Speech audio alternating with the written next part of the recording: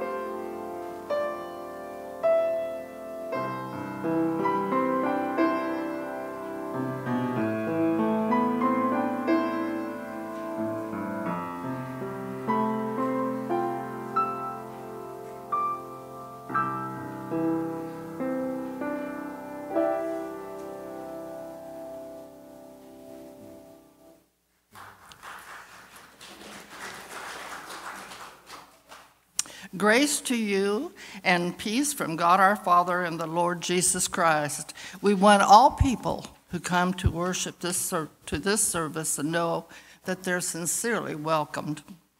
May all of our wounds fade away as we glorify the God of love and mercy.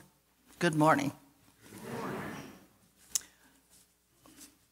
In the life of the church, there will be a couple of meetings this week. Well, actually, on Wednesday at 5:30 is Room for the Table. That's not a meeting, but I see that it's going to be hosted by the Community of Christ Church, and the speech students will be giving the program from the school. And down to business, the Budget and Finance meeting will be on Thursday at 11. Always, we want you to sign up to be a lay leader if you can. And they invite you to bring music to our service. We have wonderful music through Carol and the piano, but we'd like others to share too. Don't forget if you haven't paid your per capita apportionment. One of the things that's coming up is Rick's retirement, and there will be a reception on the May 26th, that's a Sunday, from 2 to 4. And we have a sign-up sheet for cookies and bars for that party. It will be back here on the table. Also, you can come to an evening at the movies. That will be this week on Thursday, the 25th at 5:30. It's called Pay It Forward. And they will provide popcorn and treats. So there's an outing for you. Anything else? Anybody have another announcement? No? Well, today is Clara Schaaf's birthday, I know that. And of course, Rick's is coming up this week also. Our gathering hymn is in Sing the Faith, 2061.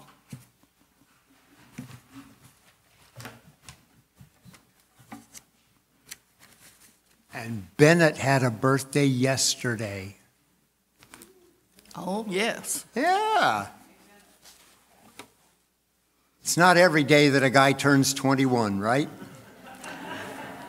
So, this gathering song is to a familiar tune. It's to Immortal, Invisible, God Only Wise. But here's the deal.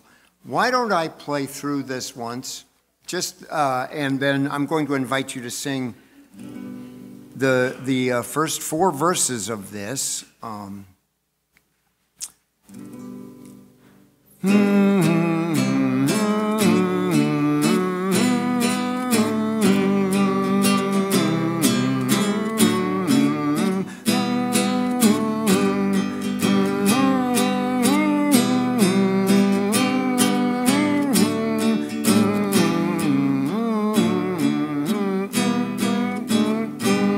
Think we can do this?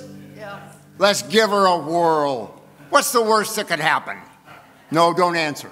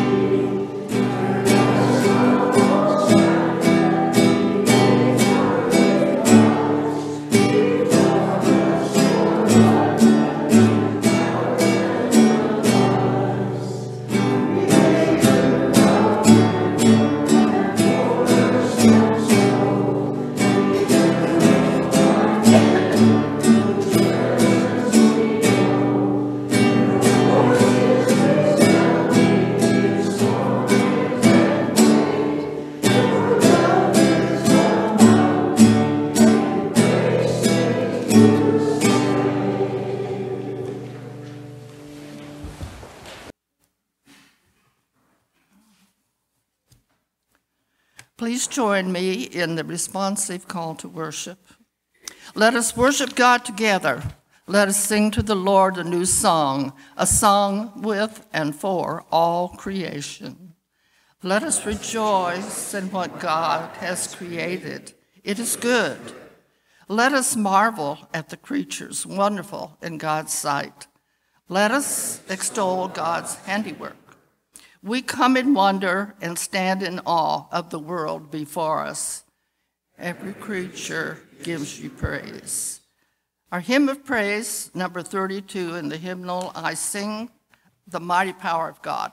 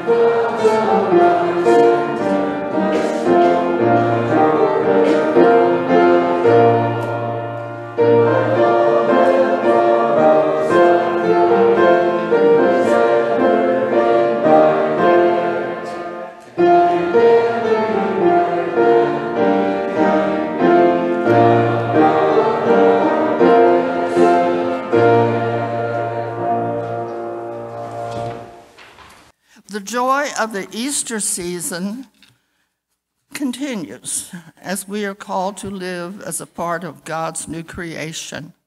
But we often fail to be good partners in caring for what God has entrusted to us. Let us seek the forgiveness we need through the confession of our sin. Let us pray.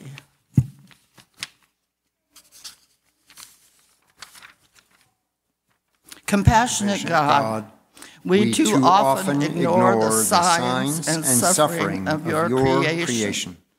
Our lives are bound up with the soil, the water, the air, and other species.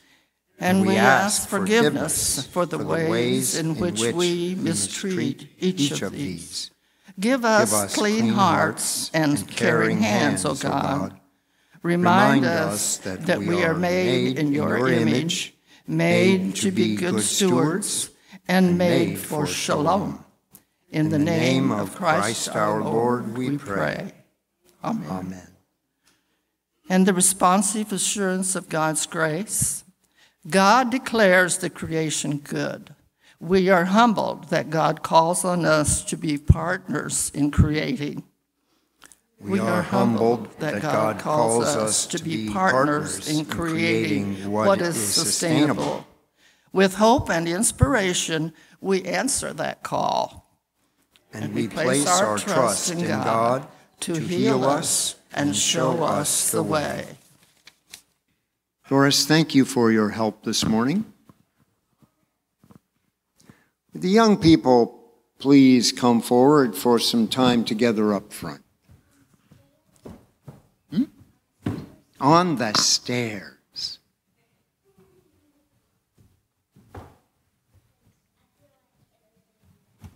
Did you think you think maybe it'll have something to do with this?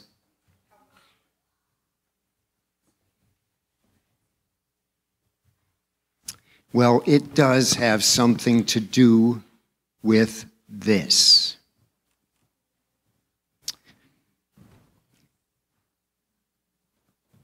This is our world, the earth, right? And this here is our country. And this is Kansas City. If the moon covers the sun, it's a solar eclipse. Can we try a solar eclipse? We need a moon. Your hand can be the moon? Well, go ahead. Where's the sun? Sun's over here. All right? Oh, it's a solar eclipse, and it works. Good job, buddy. Yeah, you could do that too. Hey, I got a question. The question is, do you ever have to clean up your room? Yeah, I don't believe that one. Do you like cleaning up your room? Some people say yes, some people say no, right? Why do you have to clean up your room?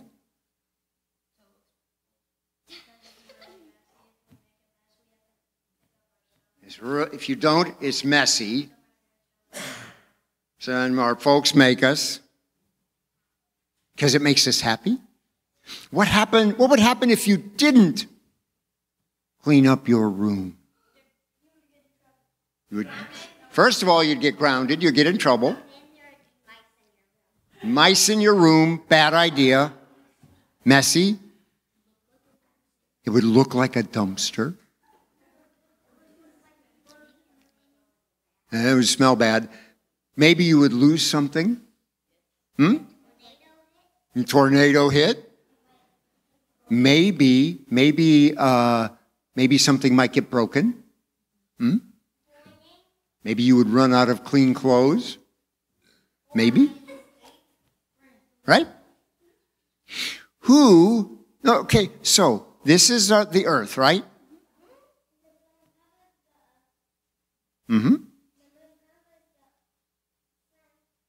What is that called?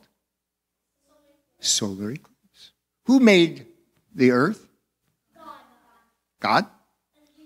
Yep. Who made the trees? Who made the rocks? Who made the dirt? Who made the water? Who made you? Yeah. 4.5 billion years ago, God started something that turned out to be a world, right?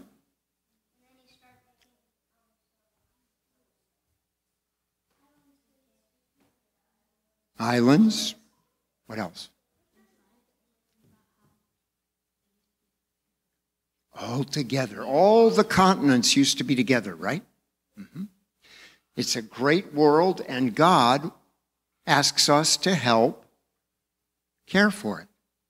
Sort of like cleaning up our room. God asks us to help to clean up the world, right? So what are some ways that we can help clean up the world? Pick up trash. Yeah.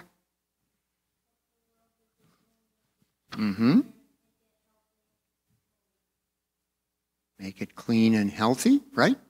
Recycle. Yeah, about recycling, Jenks. God, I have something for you. It is a picture of the world, and there are some things on here that remind us to help. Yeah, I don't think I have it. Everybody gets one. What's that? Don't litter.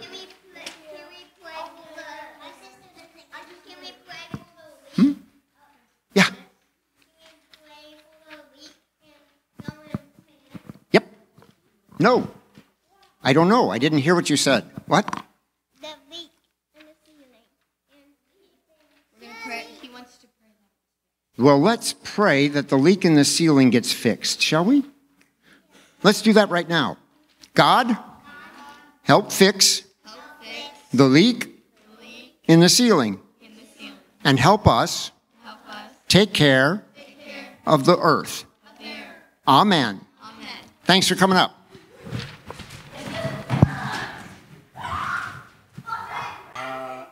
I'm now going to pronounce the benediction.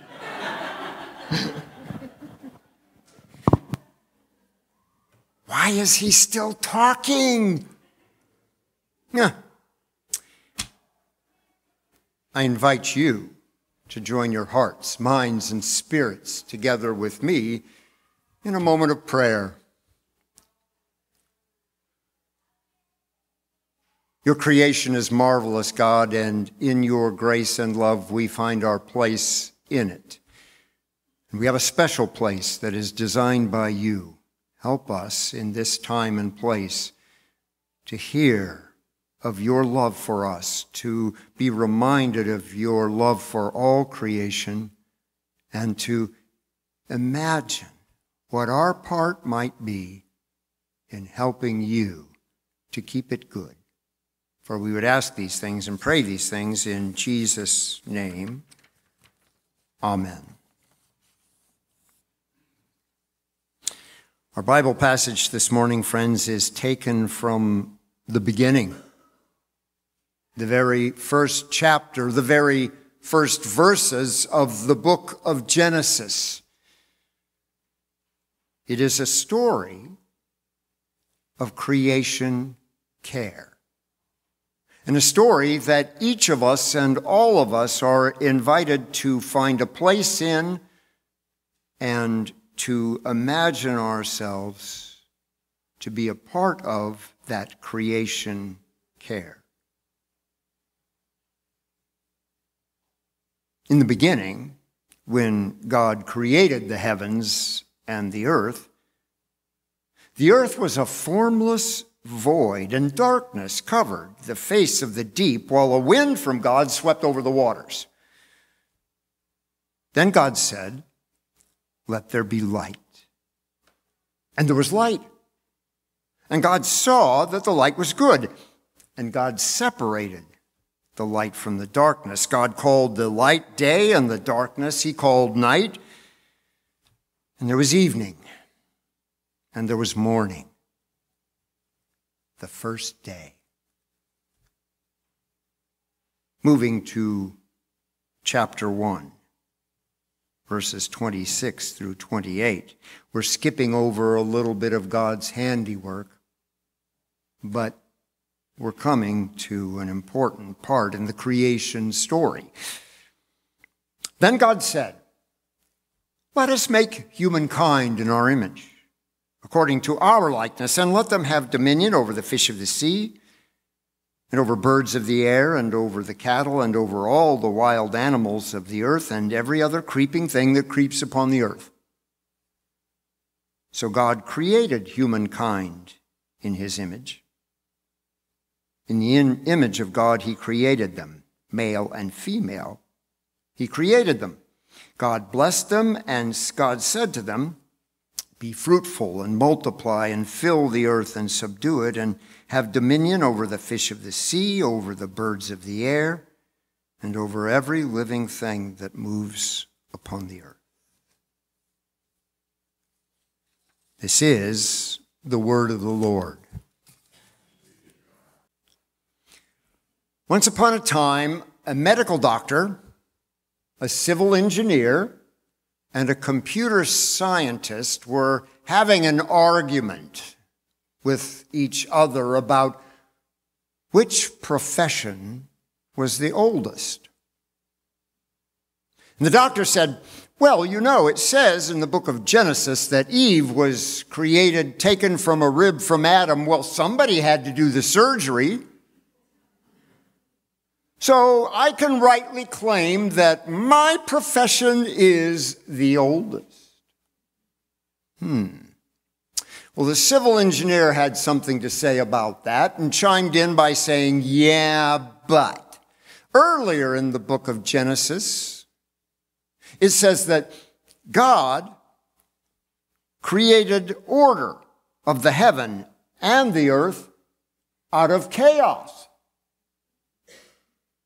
So this was obviously the first and certainly most spectacular feat of civil engineering ever.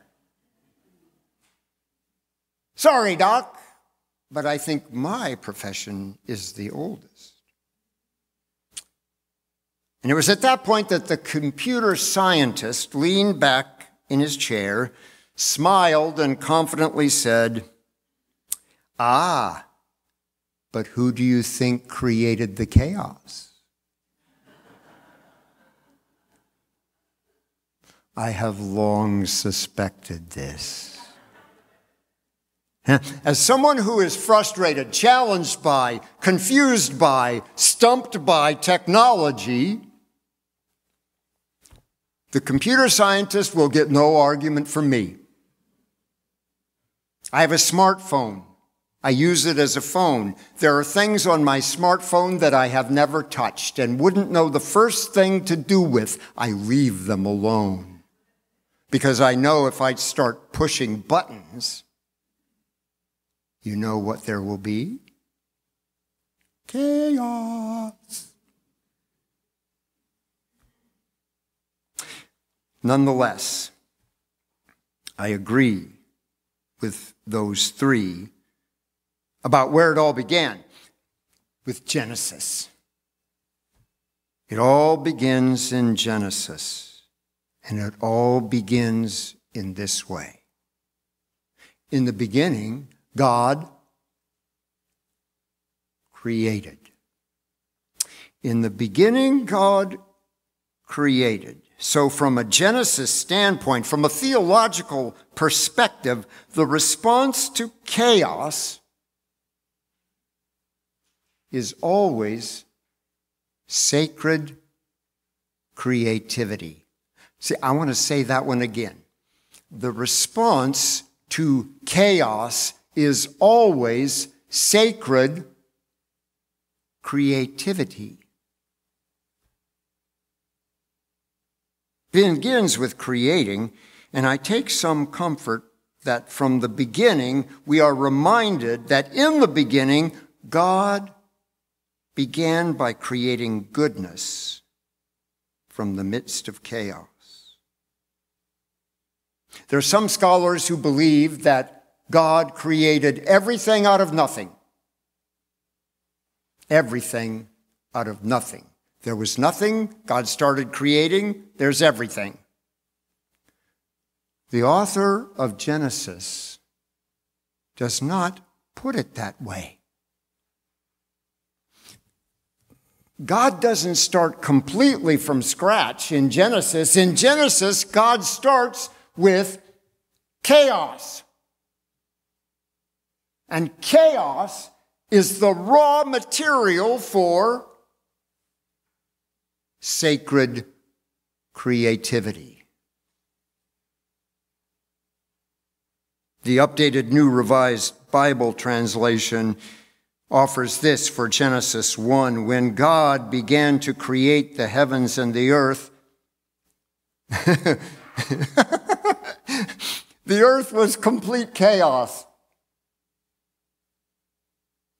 Complete chaos. Doesn't it still feel that way sometimes?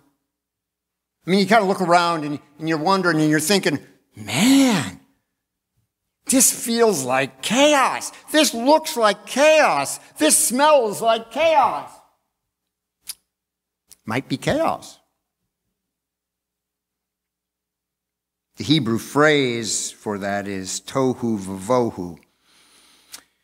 A primordial chaos, a formless void and darkness. It was personified by the wild and chaotic sea. The sea was always the Hebrew people's worst nightmare.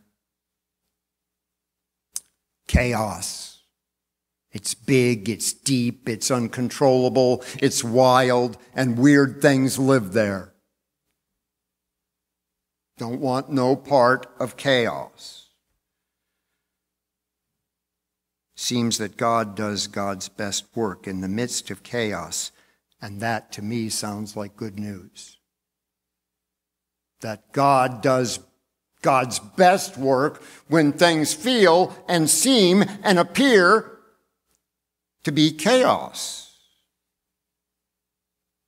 There's no chaos too big for God. Not in the beginning, not in the middle, not at the end.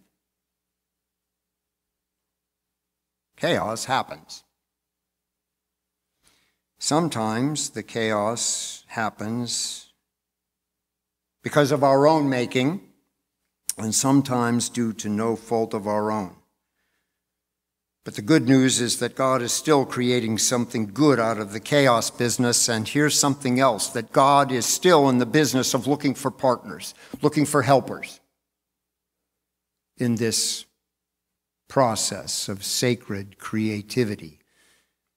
You could see a hand on a poster pointing at you. God needs you.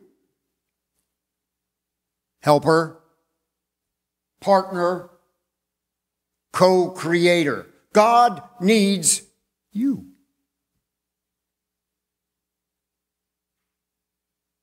Because that is what we have been made to be. God is still in the business of looking for people to roll up their sleeves and join in the creative process with God. But we would do well before we roll up our sleeves to remember our place in the creation, to remember our role, our function properly. Because when we forget our place in creation, the result, more often than not, is more chaos. Huh? I am an expert at creating chaos.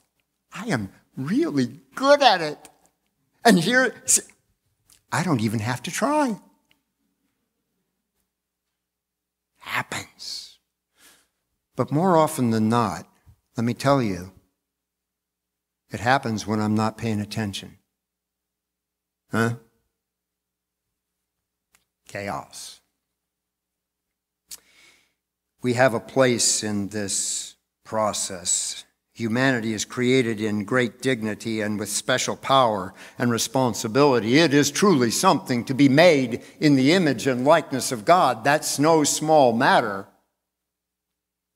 But humanity was never meant to be in complete control of creation apart from God.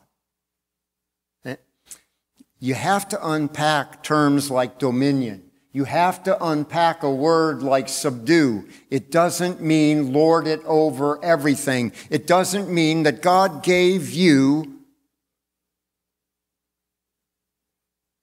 the right to do whatever you want to do with the world. It doesn't mean that, because when we do that, we've lost our place. We've lost our role. We forget that we are co-creators in this sacred creativity business. It doesn't mean that we can do whatever we please with everything for our own purposes and our own use, because we share the place with a lot of creation, a lot of good creation. And some of the greatest tragedies in history have been the result of when we are not paying attention, when we misunderstand our role and our place in the greater scheme of things, when we become short-sighted. Short-sighted is a problem, especially when we're talking about something as big as the world. We could ask some of the species that have gone extinct, except, well, we can't really ask them, can we? We look around and we see environmental stress, inequity among people due to human overreach. Storms are bigger, more frequent, more intense.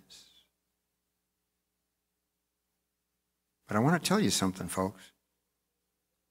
This morning, I am hopeful. This morning, I am very hopeful. Because God still calls humanity not to be in control, but to be co-creators of what is good and right and life-giving and sustainable for all creation. You have been called to be a steward. You have been called to help clean up the place for the good of everyone. And this morning I'm hopeful because I've heard some and seen some evidence that chaos and greed and human foolishness don't get the last word. Chaos doesn't get the last word. Chaos never gets the last word. As with everything else, God does.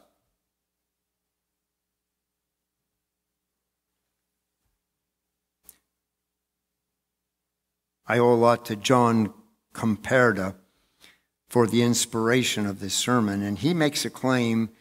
You may not agree with it, but it might be worth considering. God is not in control. God is creating. Well, see, I want to take a little bit of issue with that, because in my theology, I want God to be both. I want God to be in control, and I want God to be so in control that God is still creating, right? And I want God to be so confident in God's ability to create that God lets us share in it. You know how sometimes if a child, it's their first opportunity to try to bake a cake with their parent, right? First opportunity. First time solo in the kitchen like this, right? What does a good parent do in that process? Well, let's make a cake together. Where do we start? How about this? You want to try it? Well, I'm right here. I'll help. But you got this. You're smart. You're talented. I'll help. Let's make a cake.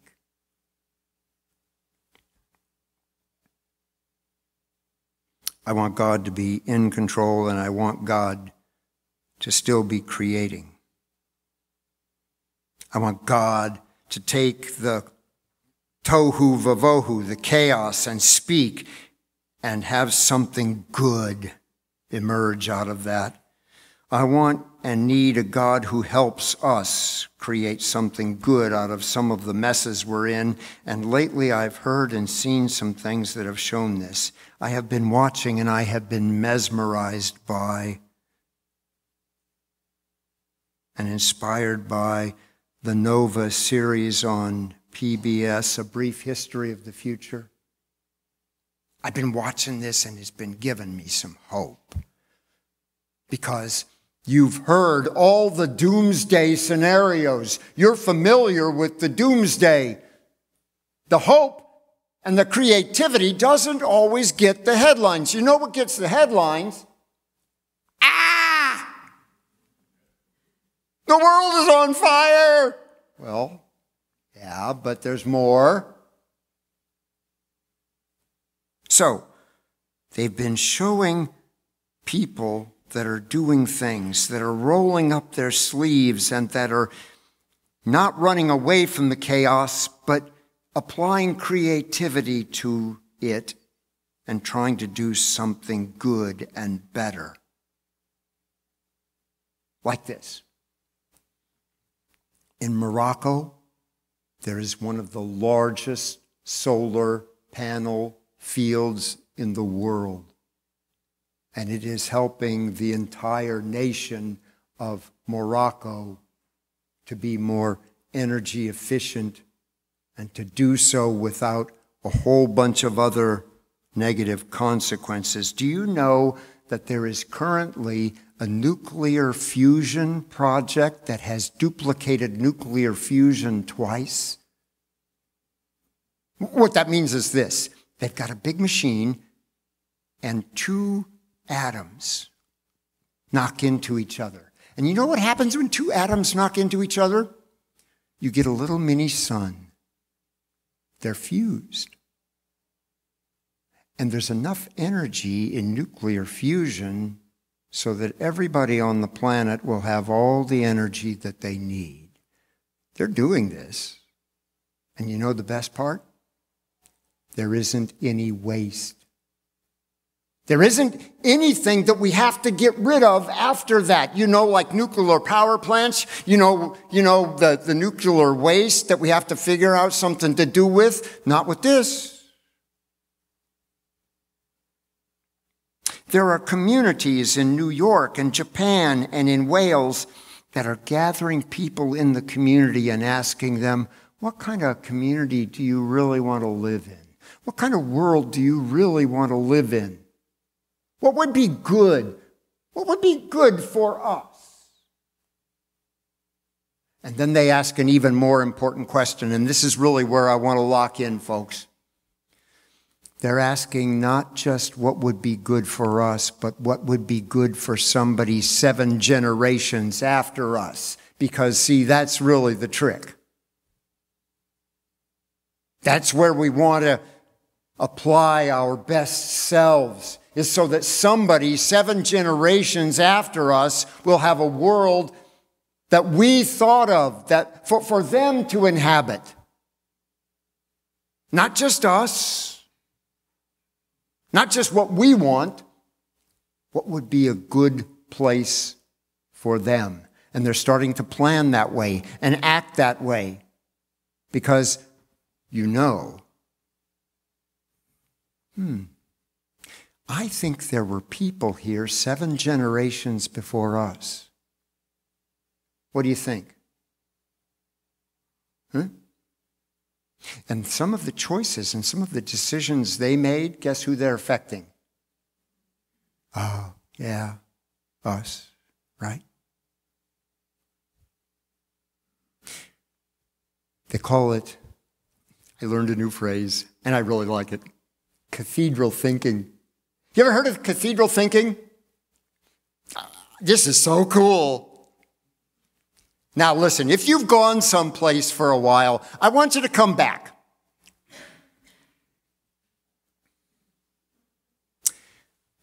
Architects who designed cathedrals in the Middle Ages, artisans who began work on cathedrals in the Middle Ages, guess what? They never saw the cathedral. They never saw the cathedral except in their mind, except on the plans, except in the small steps that they were taking for there to be a cathedral, because it took so long to build something so big that they never saw the finished product. That's cathedral thinking. You start something, you plan something, you have a vision for something, and you get some people to help, and you hope that someday, man, that's going to be something special. Right? Cathedral thinking. You may not see it, but wouldn't you want it? Wouldn't you want it for them? I do. I don't have any grandkids yet. That's another story. Not going to go into that one.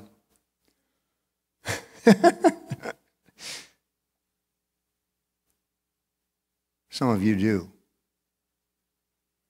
What about your grandkids' kids? What kind of world would you want them to have? What kind of world do you want them to inherit? What would be good for them? Why not do it now? Huh? Why not? Reminds me of a story. There's always a story, right? Well, this is by Edward Poling. He was an instructor, an educator from a generation ago, and he tells this story about how back in the Middle Ages, there was this supervisor who was inspecting and overseeing a building project in France, and he went up to one of the workers and he asked how the worker was doing, and the worker turned and looked at him and said, "What, are you blind? I'm cutting these impossible boulders with primitive tools and putting them together the way the boss tells me. I'm sweating under the blazing sun. It's back-breaking work, and it's boring me to death." I'd be giving that guy some space. Went over to another worker and asked the same question, "What are you doing?" And this worker replied, "Well, I'm shaping these boulders into usable forms, which are then assembled according to the architect's plans. It's hard work, and sometimes it gets repetitive, but hey, listen, I earn 5 francs a week, and that supports my wife and kids. It's a job. It could be worse." Well, that's a little better. Huh? Goes up to a third worker. asks, "What are you doing?" And the third worker said, "Why, can't you see?" And he lifted his arms to the sky and said, with inspiration, "I'm building a cathedral. That's what I'm doing. I'm building a cathedral. Wouldn't you want to be a part of building a cathedral?" We can, you know. Is our current situation often chaotic? Yes. But can we commit to being co-creators with God in making the world a sanctuary, a cathedral that gives glory to God and a life worth living to those who will inherit our decisions, our choices?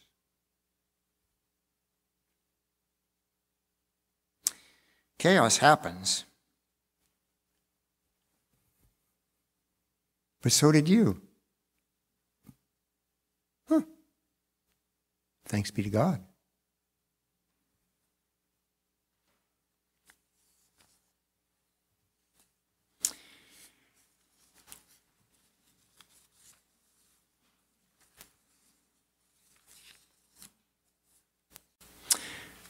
Friends, our hymn of response this morning is number 14 in the Glory to God, "For the Beauty of the Earth."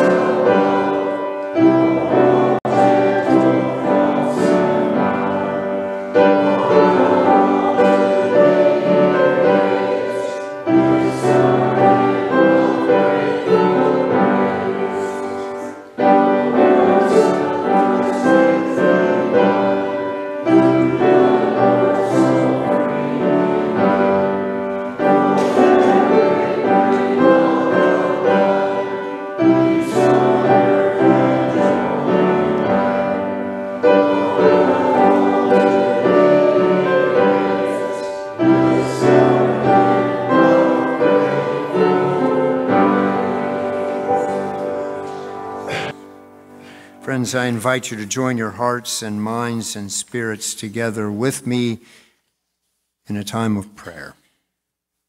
Let us pray. Holy God, we turn to you in prayer because we need your guidance. We need your care. We need your sustaining grace. We need someone we can trust. Someone who can show us the way in complicated and confusing times. We need someone who stands beside us to help us.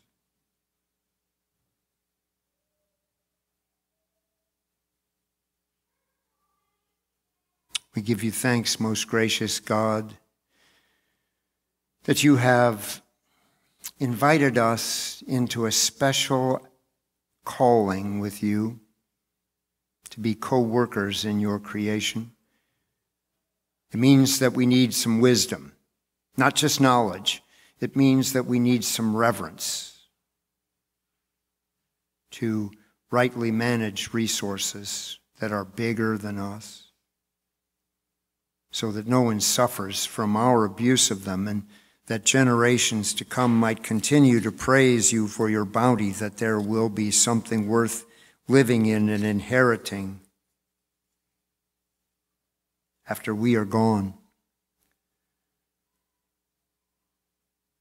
We ask your presence when we doubt our worth and belovedness, when we doubt our place or overreach.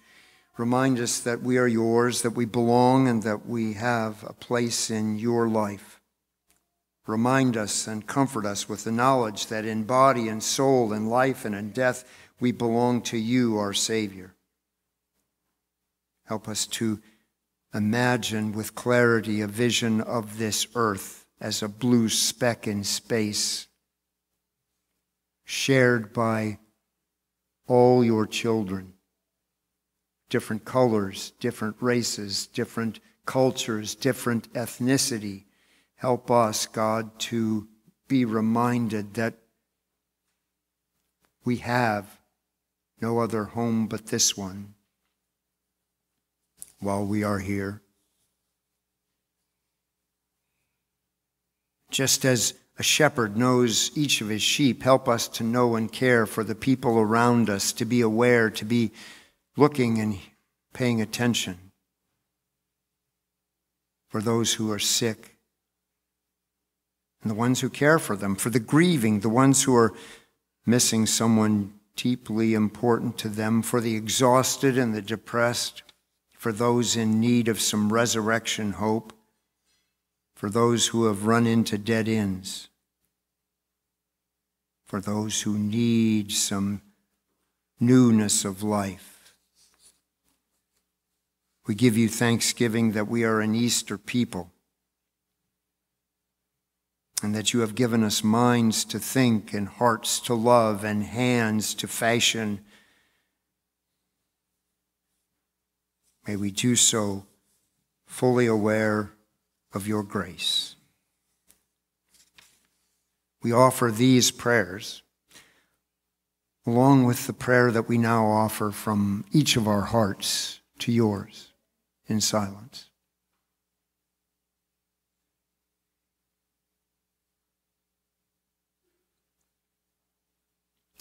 Hear the prayers that we speak and the prayers that have been raised to you in silence, all in the name of Jesus Christ our Lord, the one who taught us to pray by saying, Our Father, who art in heaven, hallowed be thy name. Thy kingdom come, thy will be done, on earth as it is in heaven. Give us this day our daily bread, and forgive us our debts, as we forgive our debtors. And lead us not into temptation, but deliver us from evil. For thine is the kingdom, and the power, and the glory forever. Amen.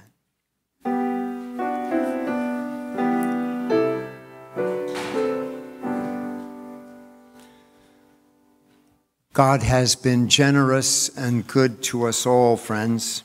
Humbled by that, receiving God's best gifts, let us offer our gifts to God and to the world around us for the sake of Jesus Christ. Let us bring forth our gifts, our tithes, our offerings, our time, our energy, our resources to share on behalf of the world.